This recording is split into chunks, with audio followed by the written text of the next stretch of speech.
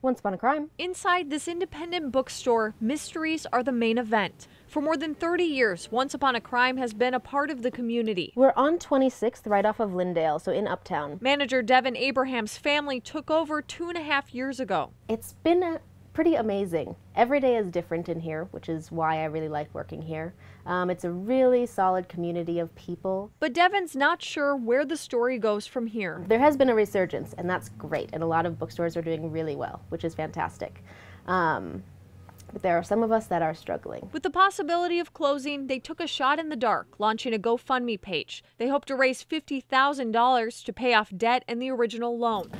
Devin says they face rising rents, also less parking space after the city put in a bike lane. One of our main challenges is all the construction. We've got a building going up across the street that sometimes blocks off the road and blocks off a lot of parking.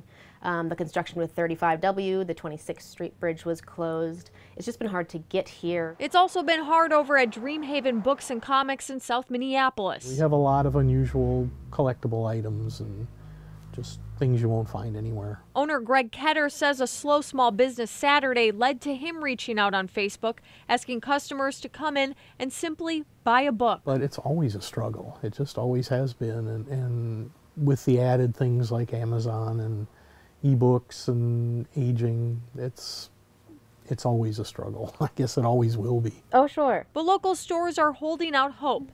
And in Once Upon a Crime's case, it's the hope of continuing their story. Yeah, thank you, and have a great day. In Minneapolis, Heidi Wigdahl, Bye. KARE 11 News. So far, Once Upon a Crime's GoFundMe page has raised more than $14,000. They have until April 1st to decide what's next. That's when their lease is up.